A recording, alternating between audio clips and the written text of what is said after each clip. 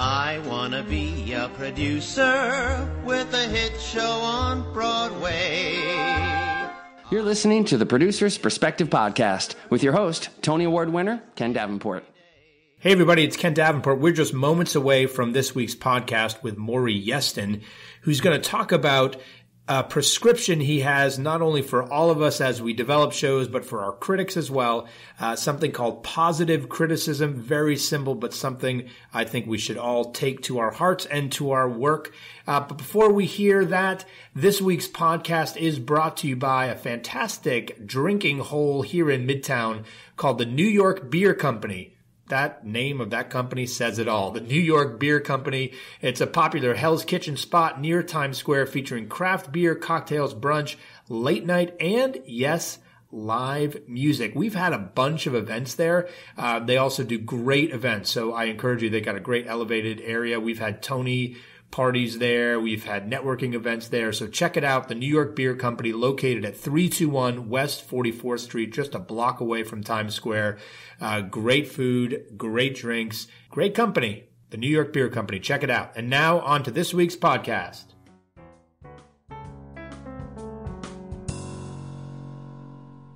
Hello, everybody. Ken Davenport here. Welcome back to the Producer's Perspective podcast. Thank you so much for listening, and a special thanks to all of you for the great reviews and comments out there. Please do keep them coming. And if you have a friend who likes the theater, let them know about what we're doing here, because the more people talking about theater, the better it is for the theater. Okay, enough of that pitch. Let's get to it. I'm very excited to have on the podcast today. I'm a super fan of this gentleman. Two-time Tony Award-winning composer and lyricist, Mr. Maury Yeston. Welcome, Maury. Well, it's great to be here. Thanks for inviting me. So Maury won the first of his two Tonys for Nine, second for Titanic. He contributed additional music and lyrics to Grand Hotel, including, we were just talking about this, one of my favorite musical theater songs of all time, Love Can't Happen. I'm telling you right now, go get the recording of Grand Hotel. First of all, listen to Brent Barrett sing the crap out of it. It does. And then there's this bonus track of the late, great David Carroll doing it at the old Steve McGraw's. Also, Maury has written a version of Phantom, which is played all over the world, which we're going to talk about that. I was in that. Well, I'm not surprised. I was I'm not surprised. The Carousel Dinner Theater production of it. Were you the Count? No, I was police officer number 3. Oh, my God. Yeah, that's right. Yeah, there you go. And I also covered the Phantom. I think I saw that production. No, you did not. The Carousel? Yeah. Where is it? In Akron, Ohio. No, I did not see that. No, there's another Carousel. That's right. Yeah, there's another Carousel.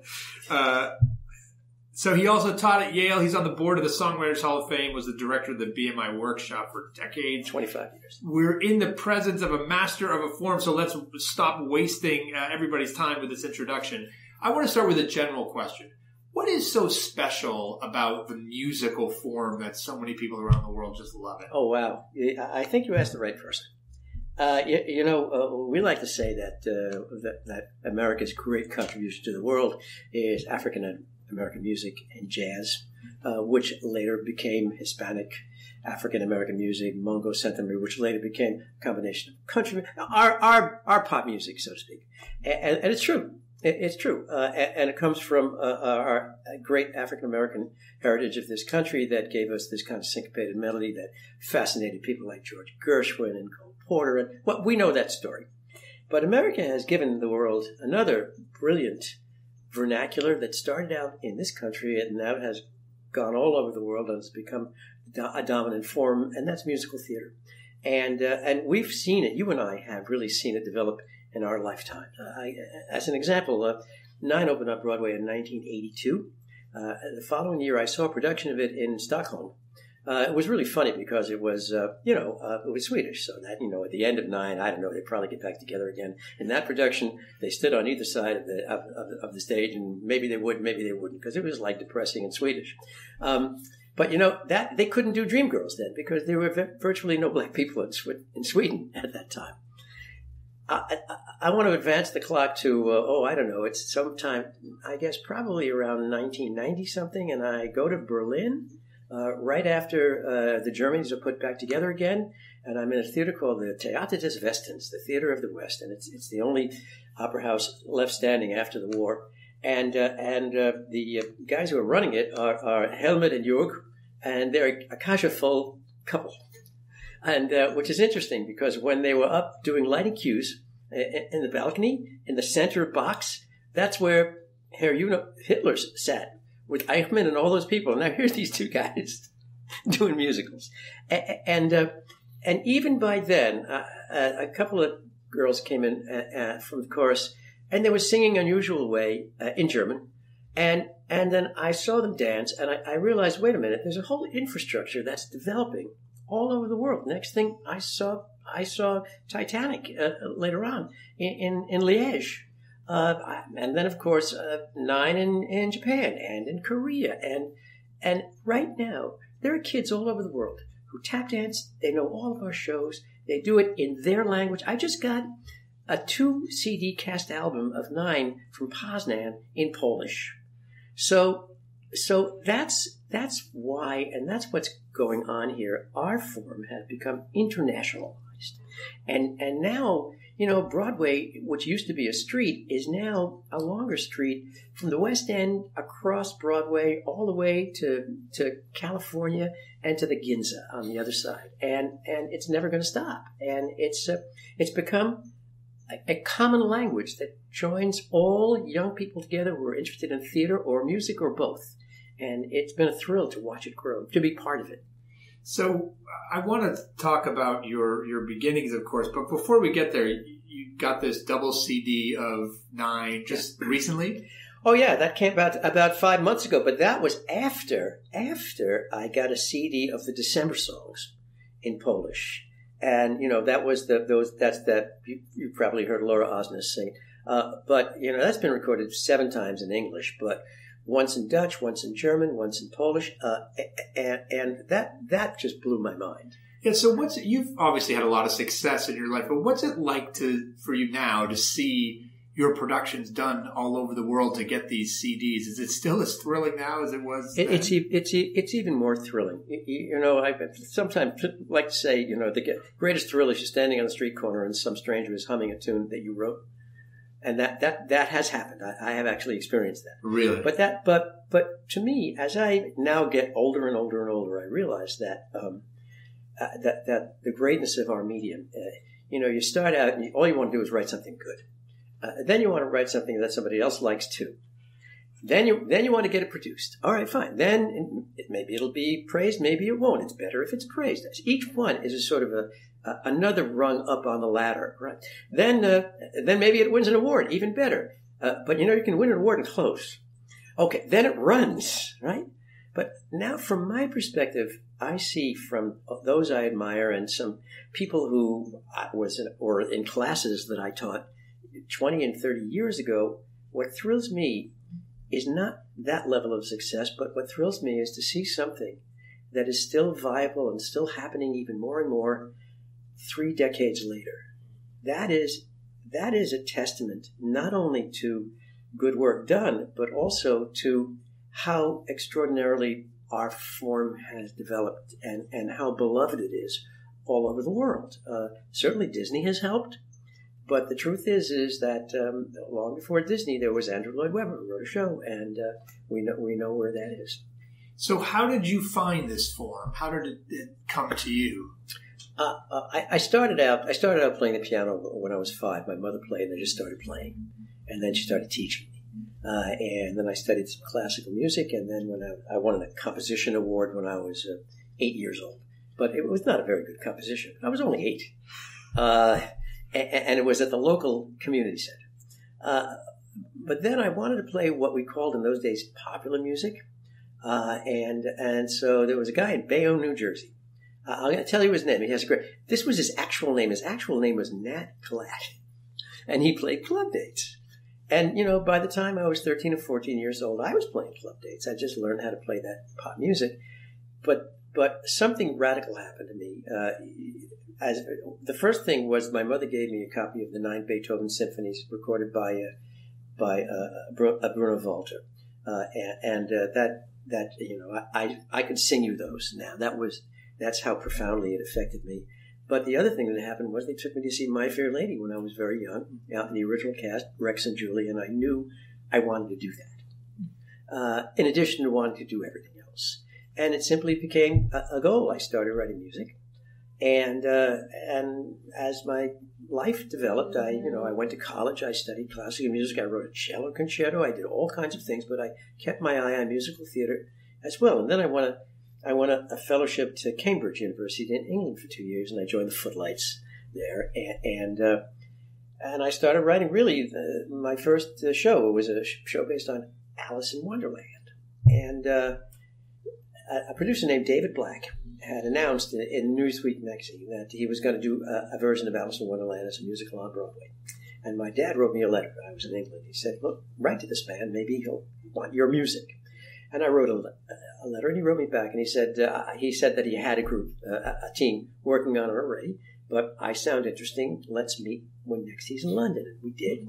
I played him some of my work, and he said, "You know what? I think you're talented. When you get back to New York, there's a man called Lehman Engel, and he has the BMI Music Theater Workshop, and audition for him, and you can get in."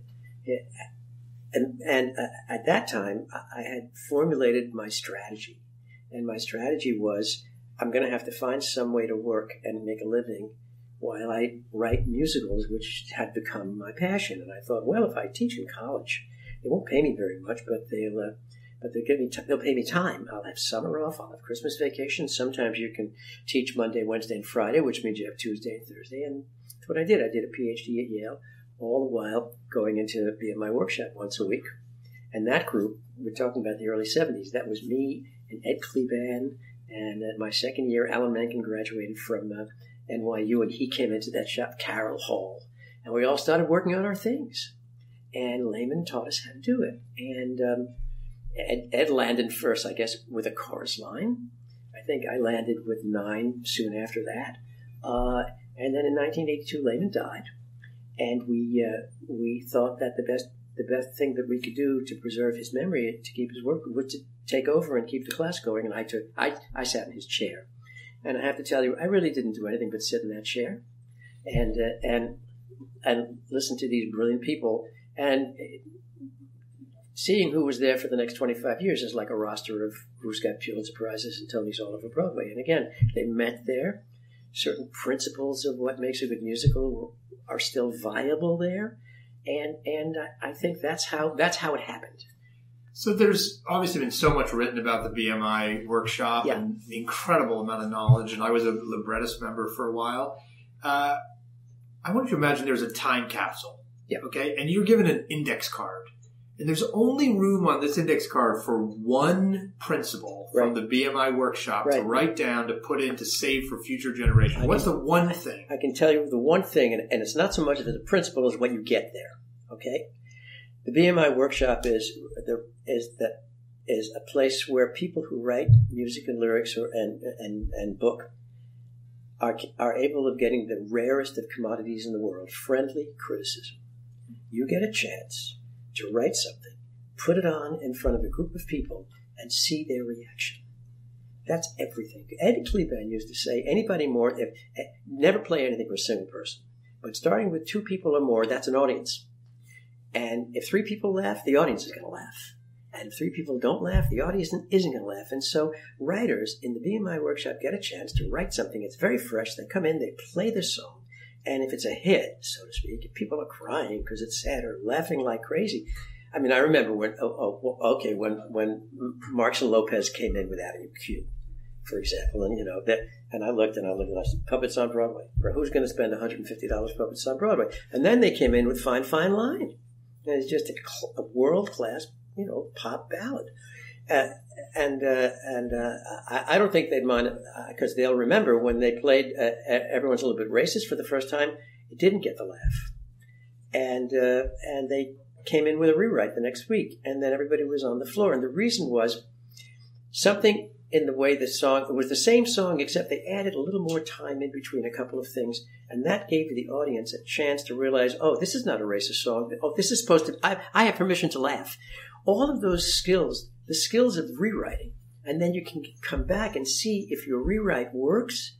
That's what you learn in the BMI Workshop, and I think that's the everything of it. Beyond we could talk about wonderful principles that you learn there. Self-pity never works, things like that. But the truth is, it's the chance to write something get feedback on it, and then based on that feedback, rewrite it and make it better. Because that's all, you know as well as I do, that's all we do. We write something, and then, it's really, really there, and then we come in and we read it, and then it has to be written all over again. Okay, then we get a workshop, and you have to do it all over again. Then it's perfect. Then you put it on stage, you have to write it all over again, and then you run out of time. So tell me how Nine came to be. This is a real passion project of yours, that idea. Yeah. And why did you think that this movie, right? Really, it's one of the early movie to musical adaptations. And Fellini's it really is, yeah. Why did that scream out to be a musical? Well, that's one of the things. When you have an author initiated piece like that one person has a passion for it. When I was in high school, during that time in the 60s, when all of our world was, well, for one thing, the LP had been invented, and all of a sudden you could hear every piece of music, every kind of music that ever was. And we were living classical music, rock music, Elvis, Satyajit Ray films, Fellini movies. I mean, the world was foreign films and American films and international music. And I saw this film, 8½, when I was about 16 and a half years old. And somehow I identified with it. And I only realized later, the reason I did was that this was a guy who was having a midlife crisis in his personality, in his work, in his sexuality, in his personal identity. He was going through a second adolescence. And I saw this film when I was going through my first adolescence. And that's why I identified with it. And I always loved it and adored it. And in the BMI workshop, after the third year, Lehman suggested, start a project. And I had done a few former projects. And I said, you know what? I'm going to keep my pencil sharp. I'll never get the rights to this, but I'll learn how to write by writing. I have a passion for this. I love it. And I started writing Nine. And I never thought anything would come of it. Except that what Lehman Engel used to do, as you remember, he would put on a show twice a year of the best things that have been written in the workshop. Did it at the Edison Theater, and we put on 3 songs from that, and it caused kind of a sensation. So that was encouraging. But I still never thought anything would happen to it. And then I got lucky, and we were the second show ever to be invited up the O'Neill. And when we did it, we got a brilliant guy directing it who had just come to town. His name was Howard Ashman. And Howard directed it. And it was, I really had a chance to work on it. And at the end of that summer, Howard said, I write lyrics. I'm looking for a composer. And I said, yeah, you have to meet my friend, Alan Menken. And that's how that happened. Wow. So you're the matchmaker there. Yeah, Alan talks about that too. But in any case, still nothing happened. And then I kept... And you didn't have the rights at this point? No, I didn't have the rights at all, no. You weren't thinking, this is going to win my Tony Award? No, I never thought it would be produced. This was a project, a writing project like anything else. Lehman and we would say, don't worry about rights. You're not going to get your show on. You're writing because you have to write from where you get your best ideas. And even if it seems like a bad idea to somebody else, Nadia Boulanger, a great teacher of Leonard Bernstein and Eric Copeland and everybody else back in Paris, she had one principle. Actually, Lehman knew her, and Lehman related this to me. And her principle was, never avoid the obvious. What may be non-obvious to everybody else may be very obvious to you. It was just obvious to me somehow that Fellini story had something that cried out to be on a stage and to be sung. And then we won the Richard Rogers Prize. It was the first one, and when Tommy Toon saw it, he said to me, I just met him, he said, I think this should go to Broadway, and I have backing, and I think we should do a workshop and do it. And then we needed the rights. and this is where whatever happens to you in your life, you never know. I mean, when I was in college, I kept on bumming all over Europe, and sometimes I get a job playing jazz. And I got a job playing jazz in Florence, in jazz Americano. And so I got the name of Fellini's lawyer, and I called him. I was the director of undergraduate studies in music at the time. I was probably at the time I was having to grade David Loud's senior comprehensive examination before he graduated. It was that kind of thing. And I called the man up at 6 o'clock in the morning, and I said, his name was Sotero Salas. I said, Mr. Salas, my name is Maury Yeston, and I'm an American composer, and I've written a musical based on Fellini's masterpiece movie 8½, and I'd like to come to Rome to buy the dramatic rights from you. And he said to me, I'm sorry, Mr. Yeston, but I don't speak English. And so I said the same thing in Italian. You speak Italian? Well, God spoke to me. I said, non fa niente, mi chiamo Maury Yeston, sono un compositore americano. Io ho scritto un spettacolo musicale basato su questo capolavoro film di Fellini, 8:30, e voglio andare la settimana prossima in Italia per comprare i riti drammatici. They gave you the rights right then. No, he didn't. No, he didn't. He said, I'm sorry, Signor Yeston, but we can only work with a well-known Broadway producer. And I said, well, wouldn't you agree with me that Herman Levin is a well-known Broadway producer? He says, Herman Levin, produced My Fair Lady, Gentlemen for Blondes, The Great White Hope. And Herman at the time had an option on one of my shows. And he was a very close friend of my family's. He used to come to our Passover Seder's. So I said, okay, so I'll be in Rome next week to negotiate for the dramatic rights for 8.5, representing me and my partner, Herman Levin. And you had not told Herman about this? I called Herman right away. I said, Herman, can I go to Italy and say you're my partner so I can get the rights to 8.5? He said, sure, kid. He said, swing around the office and sign a release first. And you know what? It's miraculous, but it's a longer story, but that's kind of what happened. Well, really not miraculous, in my opinion. It's you passionate about this project and willing to do anything it takes in the confidence. Anybody who's listening to this story, just go for it. Freedoms. I had nothing left to lose. What I love, you just kept doing it and trying it. And worst would have happened is so it wouldn't have gotten on. I'm sure people were like, you're never going to get it. It's not going to happen. Try something else. Well, no, it's not try something else. You know what? I tell everybody, Scott Joplin, who invented ragtime, and he thought it was classical music, and it was. He wrote at the beginning of it, these piano pieces are to be played slowly, and he wrote an opera called Treemonisha. And he spent so much of the rest of his life, trying to get it produced. And I like to tell everybody, he should have written 3-minutia, 4-minutia, 5-minutia, write the next thing, and then you never know. Or you know what? You wrote something and it made you a better writer. Not everybody and everything gets produced. And don't spend the whole rest of your life trying to get some masterpiece produced. Maybe you'll do something much great, and then you'll have such credibility, everybody will want to see that thing you wrote earlier. I want to talk about your other. I want to go through almost show by show here because there's a similarity each one. Sure. So Titanic. Let's just skip ahead to Titanic. Sure. Did people tell you, are you crazy to write a musical about Titanic? Sure. Well, who would write a musical based on the worst maritime disaster in history? And so why did you? What was it about that you were like, I have to do this? A couple of things. My dad was born in England. We're British Yiddish. And then they came to Montreal, and my English family is there. And so I spent a lot of time there, and when I was at Cambridge, I spent 2 years there. And I learned something about class structure in England that I really didn't understand in America, because there's a lot of it that's still there. I mean, my very first day in my rooms at Clare College, and there were 4 rooms in an entryway, and I think they told me the room I was in was the one that Watson was in when he was working with Crick, and each in those days there were at Oxford and Cambridge there were 2 servants to every entryway, a gyp and a bedder. The gyp was somebody who would do washing up and things like that, and the bedder they were World War I pensioners who would make the bed and sweep the floor. I mean, these were the elevated upper class, intellectual upper class Brits. And on day 1, my gyp guy by the name of George, who was a great guy, knocked on my door and said, Mr. Yeston, he said, if you want your shoes done, you just leave them outside your door and I'll shine them. And I said, well, George, we fought a revolution over this. I'm happy to shine my own shoes, and don't worry about it. And he said to me, well, now, if everybody felt that way, Mr. Yeston, I'd be out of a job now, wouldn't I? And I carried that with me and began to understand his pride at serving at his place.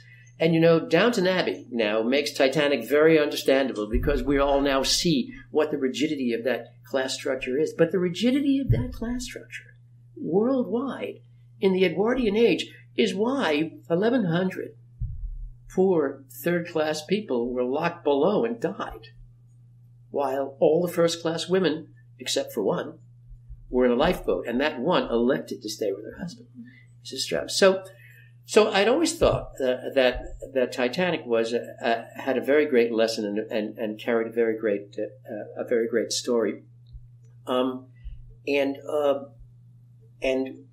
around about 1985, when the ship was found by Ballard on the bottom of the ocean, I said to myself, the 20th century is coming to a close. And, it kind of started around 1910, 1913, the rite of spring and eight-tone music and God knows what. And it's kind of coming to an end. And if there's one story that could encapsulate the lesson of the 20th century, it's probably the Titanic. Because the things that most enhance the world also have most destroyed it. Technology that could save people's lives or kill more people in 1 minute than we ever could before. And in the case of the Titanic, it was an unreasonable faith in the infallibility of technology. And I thought, that might be an interesting piece to write. And 3 months later, after I started thinking that way, the space shuttle blew up because there was an O-ring. And I realized that's a story. And as I began to dig into it, I came to understand that I asked the question, who would I be if I was on the Titanic? And I realized, I'm the guy who writes it. I'd be the architect. And if I was the architect, I'd be building a ship that would be its own lifeboat. I would be building a ship that would save lives as never before. That would be my dream. I'm Jonas Salk trying to do a vaccine that's going to prevent people getting polio. Maybe the early trials will kill people. I don't know, but it's the dream. It's the intention. And the intention was to do good. And you know what? I often think if that ship hadn't hit an iceberg, they probably would have built 30 more like it right away. And so, and I realized everything on that ship was a dream. There's something so positive in what's going on in that ship. It's the dream of these. The reason they had built the big ship in the first place was to compete with the German ships that were building hordes of immigrants to our country. And, do that show now, and it's about exactly what's going on right now, isn't it? And the second class had just been created by the Industrial Revolution. They could, rub elbows with the rich and famous. And, of course, the first class ran the world, and their dream was that their hegemony would last forever. And so I thought, that's a really very positive thing to write about. And, unfortunately, when that ship went down, that whole world went down. The Edwardian world went down with it. And, and the world in which George said to me, that's all right. I'm proud, I'm proud to serve the upper class. I'd be, as opposed to what does he give up by doing that? And so I thought that's really something interesting. And I became passionate about it and I started to write it. And then I got a call from Mr. Toon in late 1989. And he said, Yeston, I'm in Boston with Grand Hotel. I have a room for you with a piano at the Ritz-Carlton Hotel. Come save the show. And I ran up there with Peter Stone. And after we, I don't know how we pulled it off. We pulled it off. It was believe it or not, everything I wrote for that show was 3 weeks.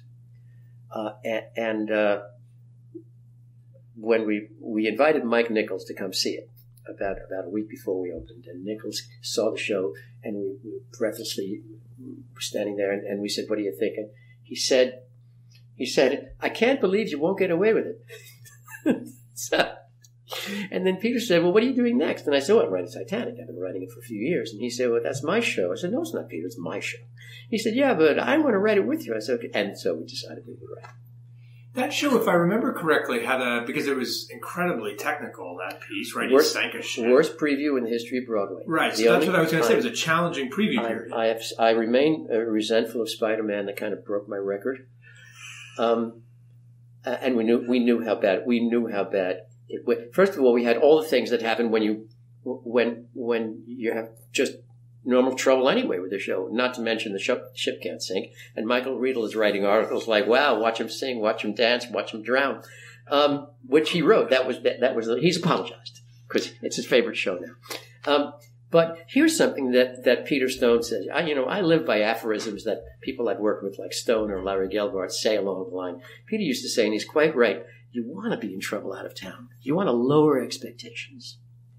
Because I hear they're having trouble. Well, all right, fine. So now you've come into town and you've worked on the show. And people say, I hear it's getting better. They're working on it. by the end of it, look at the story in Grand Hotel. And by the end of it, my one and only was huge trouble. We went, we worked it, right? And it came in, and I think the lead was Miracle on 43rd Street. And so as opposed to, the word out of town is it's a masterpiece. It's the greatest thing so-and-so's ever done. And so, tough New Yorkers are sitting here with their arms full and going, all right, show me. And so lowering expectations is not the worst thing in the world. And what's interesting is with the initial reviews of Titanic reflected the local story going around the town, because the local critics some gave it very positive reviews, but mixed to positive reviews. The out-of-town critics, who weren't reading every day about what's going on in the street and they're having such trouble and they didn't know about that as well as the people who were writing locally, and they gave it high praise right away. I'll never forget Michael David's speech at the Tony Awards that year when you won for Best Musical. We won everything. And Michael said, this is a message for all the theatrical handicappers out there. Right. That basically said, Titanic never has a chance before giving it a chance. That's right. And Peters thanked the critics. He said, what would we do without them? That was extraordinary. So I just love your never give up attitude here. And another example of that, of course, is Phantom, which has been done 1,000+ times around the world, if not more now. Even more than that now. I mean, I just literally came back from Japan where I saw 2 productions. One of them in Tokyo, and that's the 4th time that company has produced it. And one of them in Osaka with the Takarazuka organization. You don't have enough time to talk about that. It's a troupe of 80 women in Osaka who do musicals, and women play the men's roles. And this is the 4th time they've done that. And as I was coming out of an elevator, I ran into Bobby Johansson, who was in Tokyo to do some sort of business, but he had just come in from Seoul, Korea, because he was mounting Phantom for the 2nd time. Right, because they did it at Paper Mill, one of the big premiere productions. It's probably my most performed show. And that story is simply that's not so much a question of sticking to it as just move on. Jeffrey Holder called me and Arthur Kopit soon after 9 became a big hit. And he said in his basso profundo, he said, I've got this book, by Gaston Leroux, and I think it's a great, read the book. So we read the book, and we came to talk to him, and I said, Jeffrey, I think it's a really bad idea. I mean, it's a horror movie. 5 movies were done. I said, what are we going to do next? Mothra meets Godzilla, the musical? And he said, no, I think there's something there. Think about it. Let's meet again. And the next time we met, I said, I was thinking about it. The central character is a kind of even though he's purportedly a monster, he's born misshapen at birth. And, back there in the 19th century, if you had a mad sister, you'd lock her in the attic. So, we'd put him down below the opera on this lagoon and not let anybody see him. But as ugly as he may seem on the outside, he's been raised with the beauty of music wafting down the great sopranos and the greatest music masterpieces in the world. And he's lived with nothing but musical beauty that's inhabited his soul. And he's as beautiful on the inside as he is horrible on the outside. And he's kind of a Quasimodo character. And he reminded me of the Elephant Man in the same way. And so there's a sort of very compassionate story there. And if there's a universal principle, maybe it's, who among us really doesn't feel, despite my outward imperfections, I mean well, inside. And so it was inspiring to me. And Arthur and I got down and we made this story, and we invented his mother. We invented that story, and we started writing it. And Jeffrey loved it, and there were 3 producers there. And I remember we were flown out to San Antonio, and they had raised all the money, and there were drawings of the set. And, it was the mid-'80s. And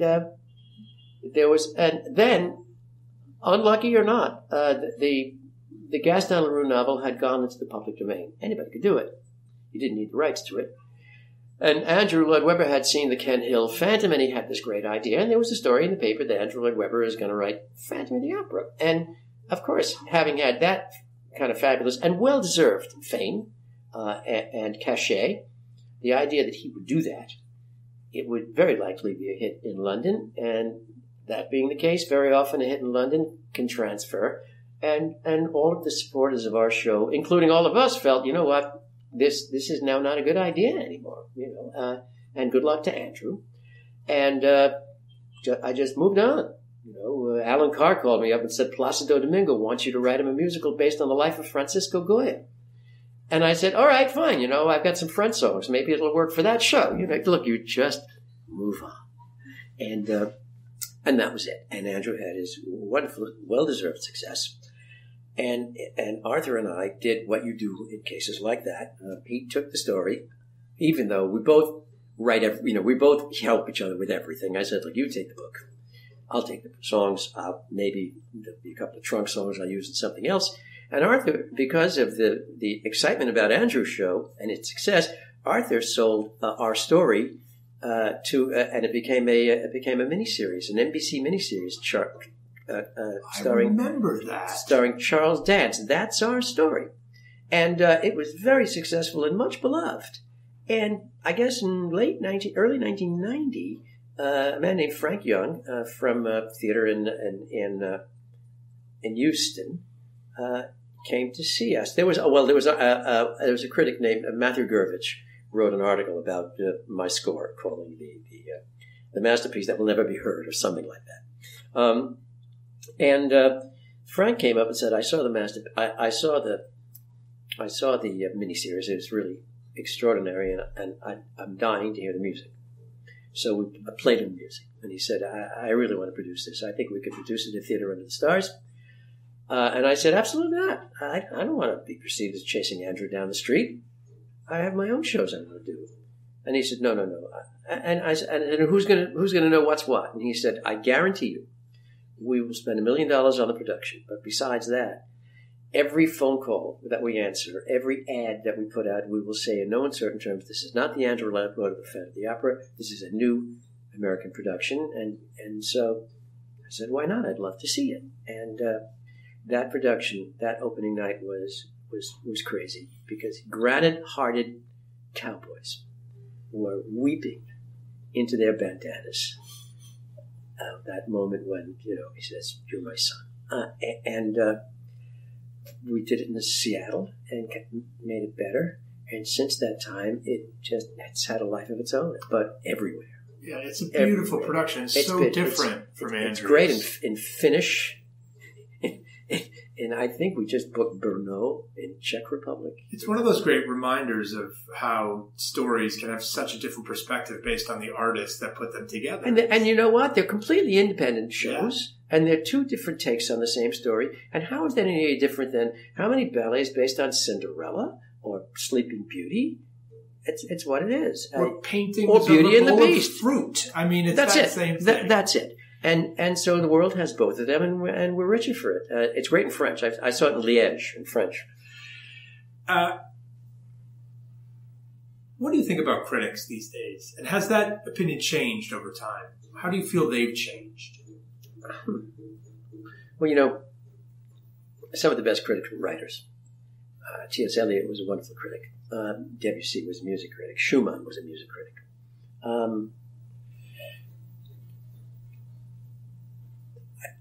There, in the 50s and the 60s, as growing up, I would read them. People like Walter Kerr, things like that. I think they're very astute people. The best kind of critic is, for me, one that says what he or she thinks about it, and often makes almost suggestions as to what something lacks or what it needed more of. They're not interested in cute, nasty things. I'm blanking out on the man, a wonderful man who wrote musical theater criticism for Time magazine many years ago. We lost him. You remember who he was? I don't. Anyway, Peter once, and he's wonderful, wonderful critic. And Peter Stone asked him once, "You write so well, and you're so positive often. Well, why is that?" And he said, "You know what? Some people write best when they're being bitchy, And I just seem to write my best when I'm writing something positive about something, and so that's the direction I go in. So I think for the most part, critics. I think critics now, on the whole, are literate.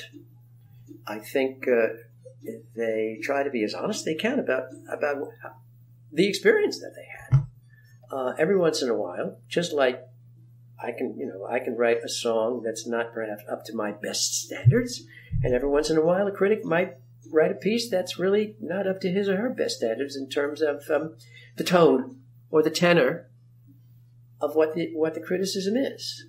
But I think for the most part, I value them.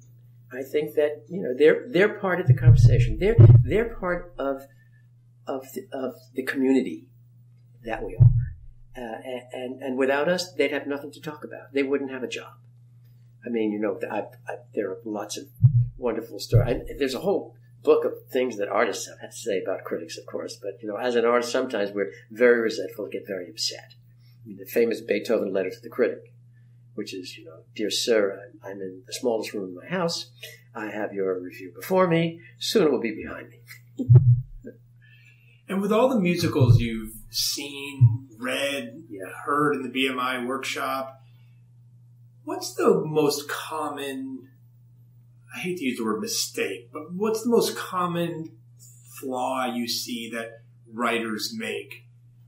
Well, there are in two categories. The first has to do with the material. The second has to do with attitude, their own personal attitude. The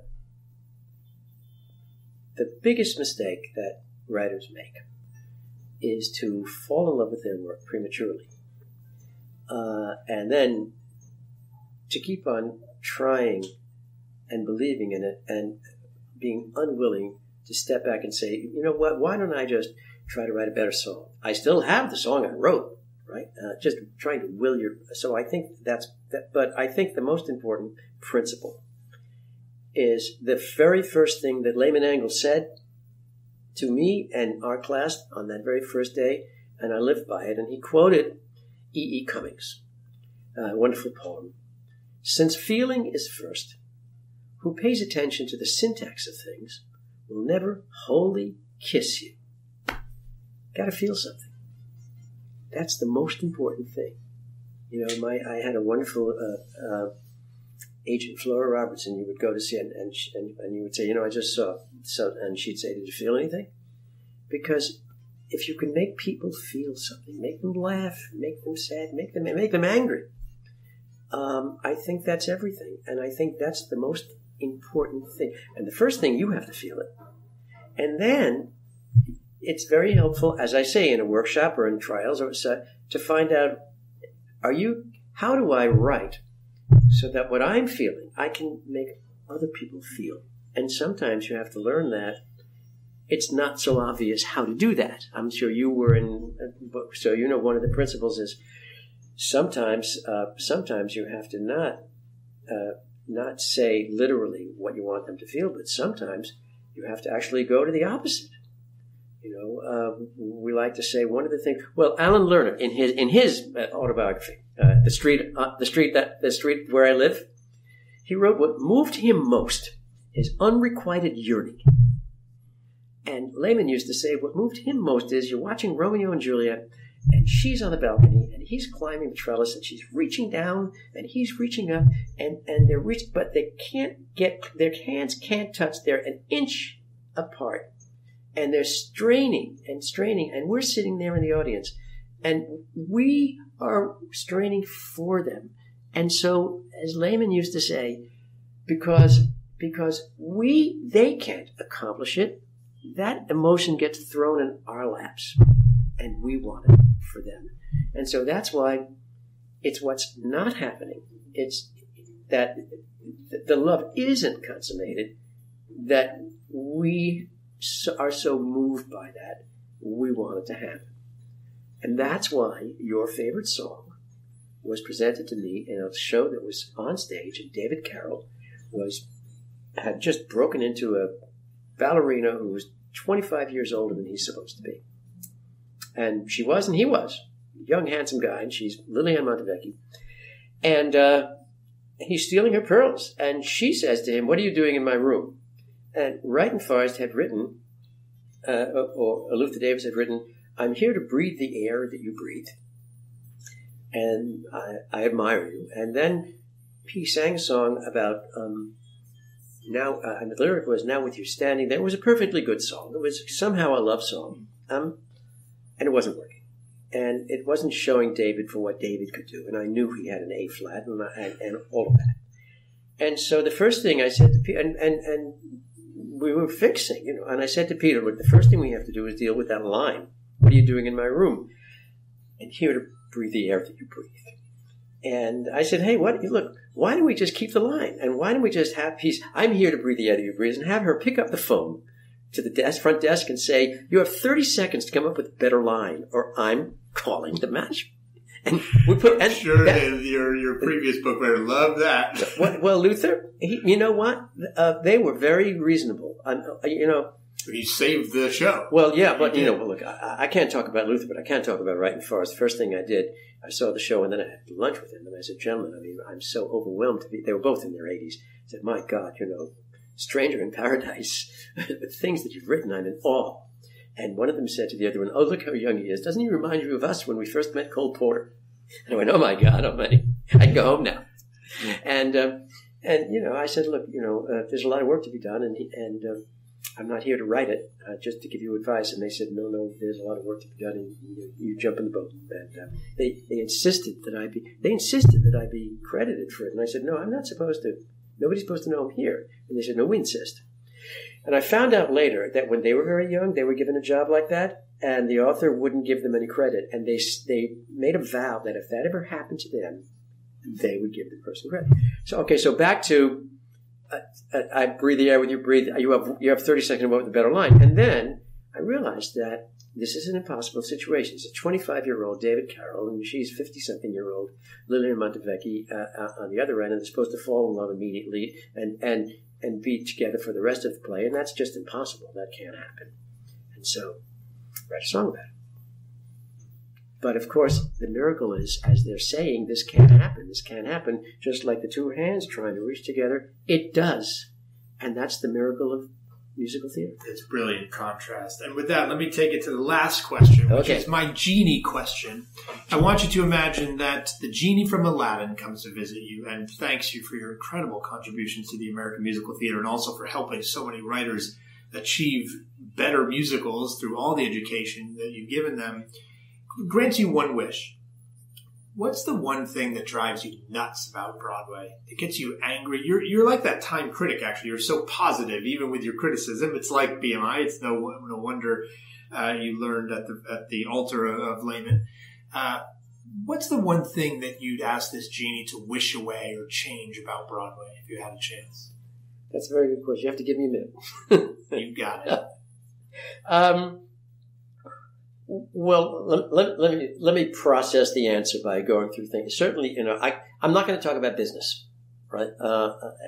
And I'm certainly not going to talk about creative control, because we do have that in the theater. I mean, I can tell you there's fun stories about. There's a great story about I don't know if it was Jerry Herman didn't want to cut a song up in New Haven, and that night when the song just wasn't in the show, despite the fact he refused to cut it, because David Merrick had gone into the stands and removed the parts from the orchestra's desks. So they turned the page. There was nothing to play. I'm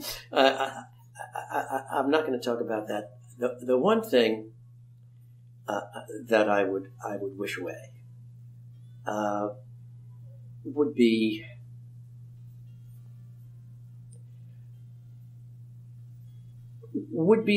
the pressure that's put upon the writers, not understanding that what writers need, particularly young writers, more than anything else, is support. That's everything. After a whole lifetime of teaching incredibly gifted people, music theory and music and how to write and how to do lyrics, I've learned something, which is that truly gifted people are able to learn that the art of writing is the art of rewriting, and they're capable of doing that. And I think the most important thing is the work itself. It's what's on the stage that's going to get people in, that's going to sell the tickets in the final analysis. And I think that if writers could be supported and trusted by everybody, by the agents, by the directors, by the producers. I remember, I remember one producer standing next to me. David Carroll was singing his second song in rehearsal, a song called "Roses at the Station," and he pointed to the stage and he said, "That song will not be on stage opening night." And I said, "You know what? There's only one person involved in a musical who's in charge of delivering a successful evening of theater, and that's the director. Speak to the director will speak to me." And I think that, just in terms of protection, I can tell you, I won't tell you, but a very brilliant, gifted pair of writers, one of whom has numerous now Oscars and Tonys and Emmys, had a show on Broadway, and in preview, their producers, very well-known producers, and you would recognize their names instantly, cut their opening number of the second act. They called. I got a call. It was in tears. They said, "We went to our show tonight, to a preview, and the opening of the second act wasn't there. The producer cut it, took it out of the show." And I said, "That's why we have the Dramatist Guild." And I guess Mr. Sondheim or Mr. Stone or somebody called the producer up and said, "You know what, you can't do that." But that's what I think. Nurturing the talent, because that's the only thing. That's where this all comes from. They're the geese that lay the golden eggs, and I think so. Understanding, support. Sometimes you have to be tough with them, but treating them with love, kindness, and understanding that they are the ones who are delivering this piece to you, and that's what I would wish for. Very well put. Thank you so much for that, for being with us today, and for your incredible contributions. I am not a genie, but I will thank you for them. Thank you, Genie. And for all of you out there, we're going to post that link to "Love Can't Happen" and David Carroll, because it's one of my favorite songs, and it's just great to hear it and also to listen to David sing it, if only you were around today. Thank you so much, and we will see you next time.